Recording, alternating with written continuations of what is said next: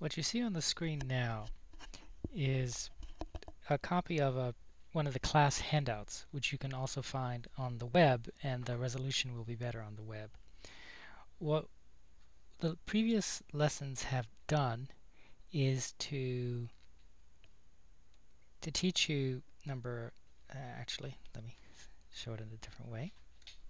Teach you graph number 1, 2, 3, 5, that we did in one lesson, and then 4 and 6 in another lesson. To summarize, graph number 1 is the total product of water curve for a type 1 cross-section of the production function. To get from 1 to 2, you'll recall we rotated around a 45-degree line. To get from 2 to 3, we shrunk or expanded by the price of water, which didn't change the shape. To get from 3 to 5, we added fixed cost, which just means taking graph number 3 and moving it up by the amount of the fixed cost. We went from 3 to 4 just by getting average and marginal, and we went from 5 to 6 just by getting average and marginal. The labeling here is a little bit different because here I've added the phrase, or the letters here, short run, which I didn't bother to put before. But all of this is talking about the short run because we have a fixed cost. This is water holding fertilizer fixed, so of course we are dealing with the short run.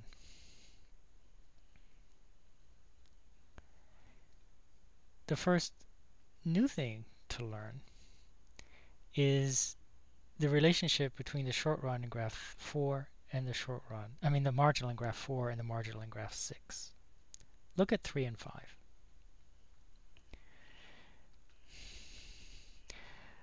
3 is this. 5 is this. They have exactly the same shape, or at least they're supposed to have exactly the same shape. It's just that in graph number 5, it's lifted up by the amount of the fixed costs. So two curves have exactly the same shape. Their marginals are going to be exactly the same. And if the marginals are exactly the same, if the marginals are the same, then if the tangent lines are the same, then the marginals are the same. It's going to have the same, anything that has the same, exactly the same shape, regardless of the difference in position, is going to have the same marginal. You can see that perhaps a bit more clearly in graph number 7. In graph number 7, we've just superimposed graphs 3 and 5. So we have short run total cost and short run variable cost. And suppose we take one particular Q value and then another Q value and draw tangent lines. Well, the tangent line to these, the tangent lines are parallel, and here and here. Tangent lines are also parallel. So for any given value of Q, let's say this one or this one, the marginal of the total cost is the same as the marginal of the variable cost.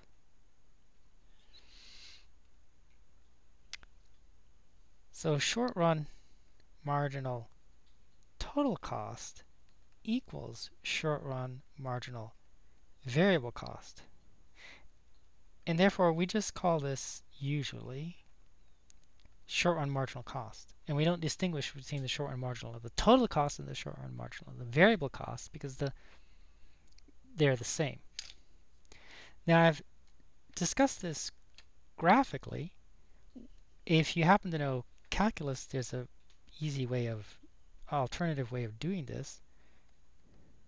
Short run total cost is a function of Q. It equals short run fixed cost, which is not a function of Q because it's just fixed, and short run variable cost, which is a function of Q. If you know calculus, you'll understand the next 20 seconds. Take the derivative of both sides of this equation. You have short run marginal total cost of Q equals the derivative of a constant is 0. Short run fixed cost is a constant, so its derivative is 0 plus short run marginal variable cost of Q, which proves exactly what I claimed over here, that the short run marginal total cost equals the short run marginal variable cost. Therefore, in graph 4 and graph 6, the marginal, in graph 4, it's the marginal variable cost. In graph 6, it's the marginal total cost. Those are the same curves. In other words, this curve and this curve are exactly the same. And you can see that I've drawn short run marginal variable cost equals short run marginal cost. In graph 4 and in graph 6, short run marginal total cost equals short run marginal cost because they're the same curve. Graph number 8, you can think of it as two ways. You either get it from graph 7 or you get it by superimposing graph 4 and graph 6. Graph number 8 only has one marginal cost curve because there is only one marginal cost curve. The marginal for the total and the marginal for the variable are the same. Now, I think it's probably otherwise easier to understand graph number 8 as a superimposition of 4 into 6. Short run average variable cost in 4 and in 8 it's rather easy to see how the short run average variable cost in 8 comes from in 4. And for the marginal cost, if you start out with graph 4, basically graph 8 is graph 4 just with short run average total cost added into it. Short run average total cost, as we saw before, was U-shaped. So probably the easiest way to get 8 is just superimposing 4 and 6.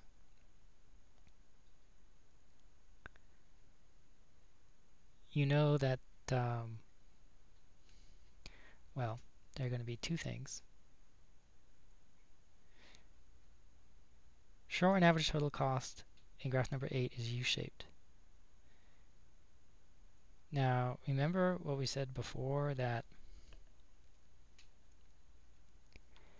if marginal is below average, then average is falling.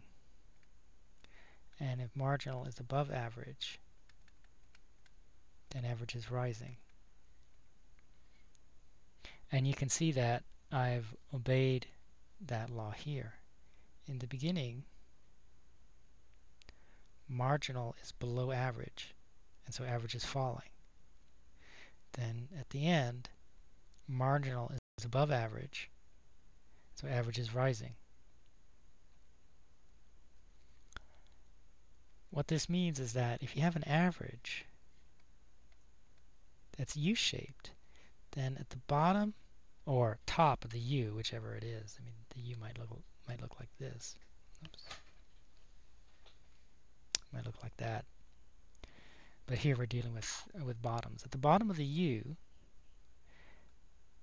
marginal is going to have to equal average, because average is neither rising nor falling. So marginal is going to have to equal average here. So the marginal is going to have to go through that point. And in graph number 8, that's exactly what happens. That at the bottom of the U, the marginal is equal to the average.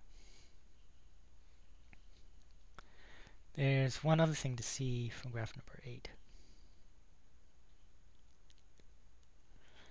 Let's start with this equation again.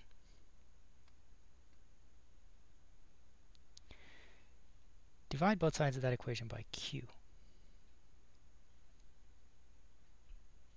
If you do that, you get short run total cost divided by Q equals short run fixed cost divided by Q plus short run variable cost divided by Q. The left hand side, by definition, is short run average total cost.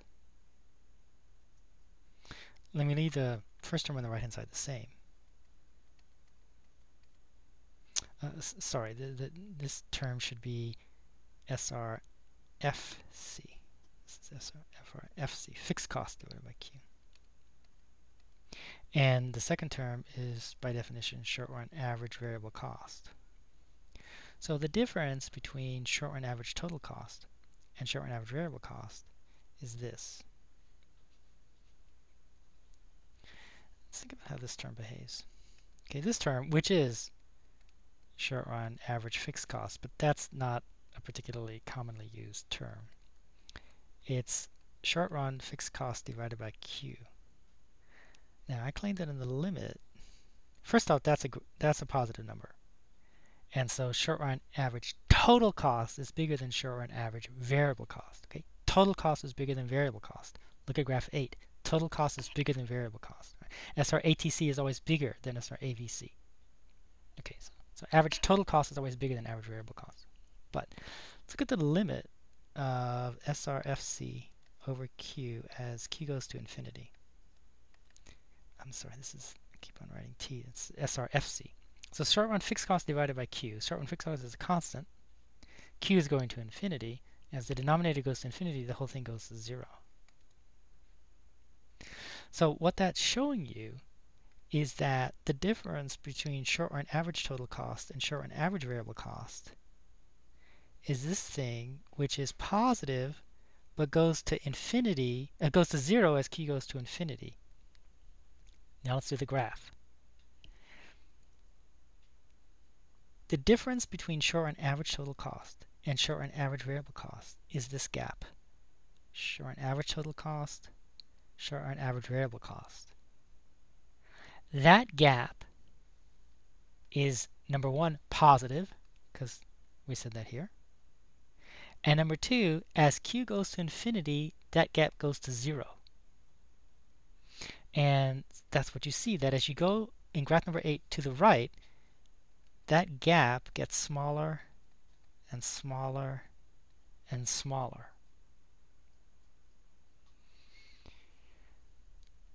All right. So this is the way that we get all the details of these short-run cost curves. Remember that we have only here been working with type 1. We have to do this now all over again for type 2.